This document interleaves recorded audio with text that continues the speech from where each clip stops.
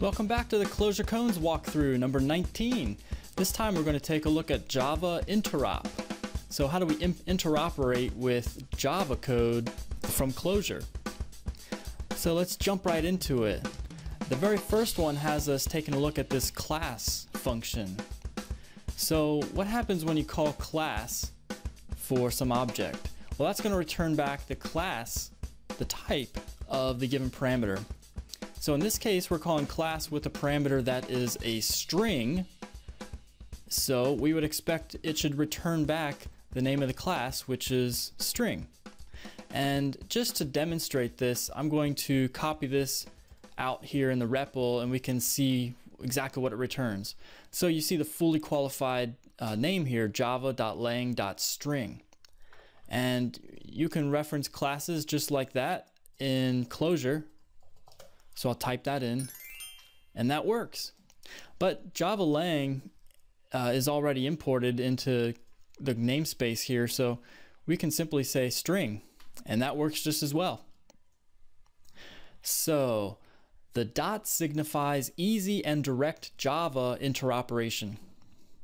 So notice, just as we saw last time, there was a way to use this dot and then the name of a method to call methods on the given object.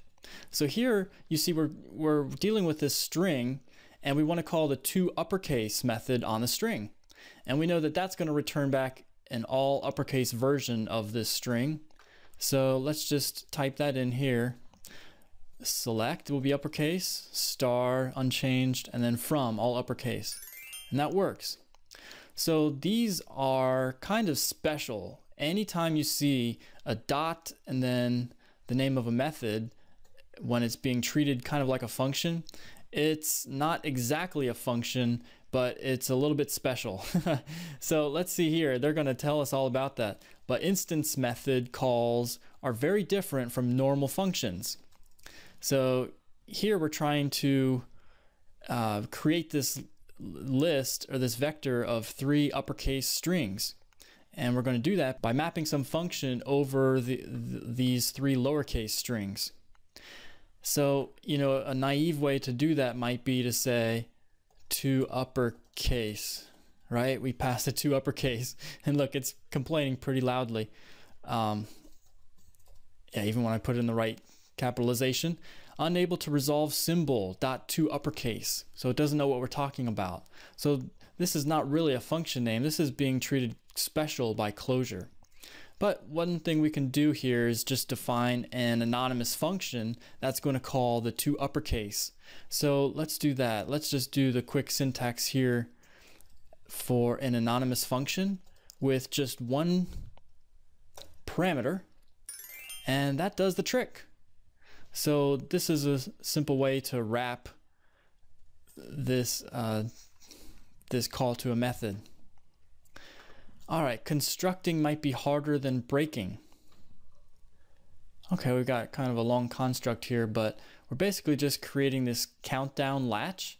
You can see it's using the period to call the constructor, and it needs to pass some kind of a value to the countdown latch. And this whole result, this whole countdown latch is being passed to or stored in the latch variable. And here it's simply calling the getCount method on the latch, and that's returning 10. So here's where you actually pass in the count that you're initializing it to. So we're going to pass 10 here, and sure enough, that got it to pass. Cool. Okay. Now one more, static methods or slashing prices. Okay, so here you can see we're trying to call this power function or POW function on the math class. And this is a static method. So the way you do it is you say math, the name of the class, and then slash and the name of the static method to be able to call that. So here the POW function is being passed with 2 to the 10th power, and what's that, like 1024, and that works. So there you go. You can see how you can directly deal with classes and methods from Java with no problem. I mean, it's very natural, very easy to do this. Cool. Well, that's a very simple introduction. There's a little bit more that we could cover, and I encourage you to check out the Clojure.org website where this is documented very thoroughly. I'll give you a link right here, and I'll include it in the description. I'll give you a hint: if you do check out the Clojure.org website and look at the section on Java Interop, one of the things you'll learn is how do we handle this case where we tried to use toUpperCase as a function name, and obviously it's complaining about that. And one of the things we can do is simply say memfn. And there you go. This, you see, returns a function. So it takes a method and turns it into a function that you can call. And that's kind of what we did here with this anonymous function syntax. So maybe a little clearer way to do that would be just wrapping it with memfn. And you don't need the dot anymore when you do that. Okay, so that's just a taste, but go to that website and check it out for yourself, and you're going to learn all the things you need to know to be able to interoperate with Java from your Clojure code. All right, well, happy coding, and I'll see you in the next video.